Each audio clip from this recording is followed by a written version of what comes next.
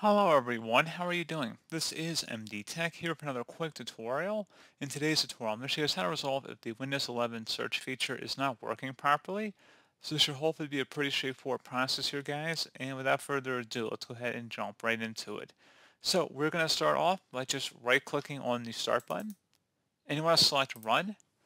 Type in services.msc and select OK. Now you want to locate the Windows search service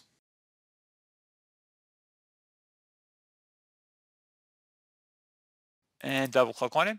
Set startup type to automatic, and if service status is stopped, you want to go start the service and select apply and OK.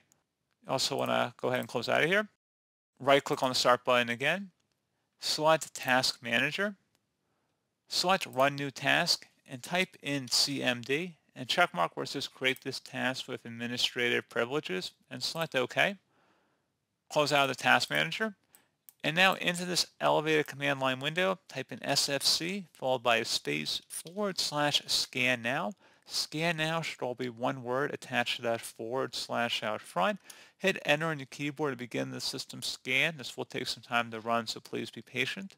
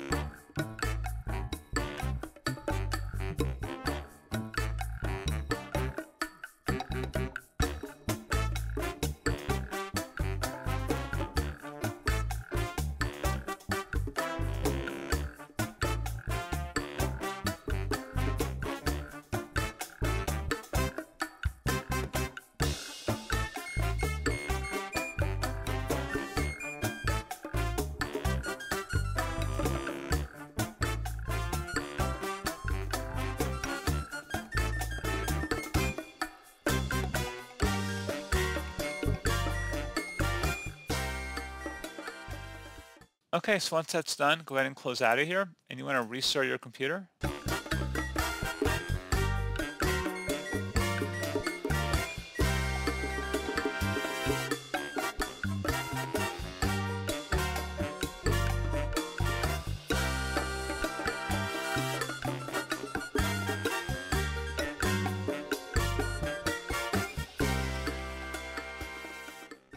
And hopefully at this point you should be able to search Windows without any further issue. So, as always, thank you guys for watching this brief tutorial. I do hope I was able to help you out, and I do look forward to catching you all in the next tutorial.